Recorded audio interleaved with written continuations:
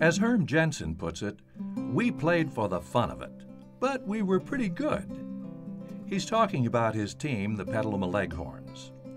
Established by Petaluma locals Bob Acorn and Gene Benedetti of Clover Stornetta Farms fame, the Petaluma Leghorns was a semi-professional football team started in 1946. Coached in part by Benedetti, the Leghorns ruled the roost in Bay Area semi-pro football for 10 years. In 1948, the Leghorns scored 398 points in 12 games, putting them just behind the San Francisco 49ers and the University of Nevada in the national rankings.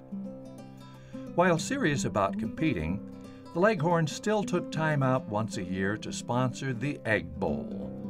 All proceeds of the massively attended event were donated to local community groups in the Petaluma area.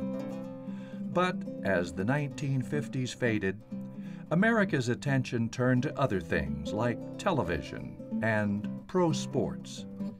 The Petaluma Leghorns played their last game in 1958.